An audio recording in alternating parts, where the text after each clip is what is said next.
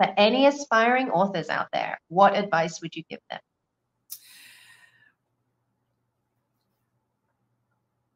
Just do it. You can do it. You have a story within you. You've been inspired to write it.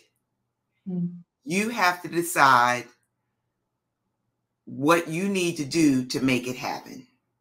Right. As I said earlier, I knew I had to, I'm a morning person, so I knew I had to make space to write in the morning. Some people are night owls. Whatever works for you, but just do it. And you don't have to, I'm looking for something. Well, I use this just, you don't have to, oh, I wish I had one of my, oh, here it is. You can start in a composition book.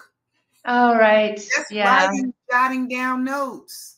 You can put notes in your phone. Yeah. You can put notes in your phone. You can narrate your story in your phone. But you have to just do it. Right. They have those wonderful transcribing, like voice to text tools now, right? So much. There's so many things. There's so many resources out there that you really do not have an excuse. The excuse is what you're giving yourself.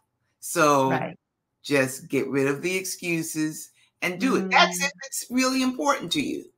Right. If the why is strong enough, right? If the why is strong enough. And it's not always that you're going to be on the New York Times best-selling list. It's not.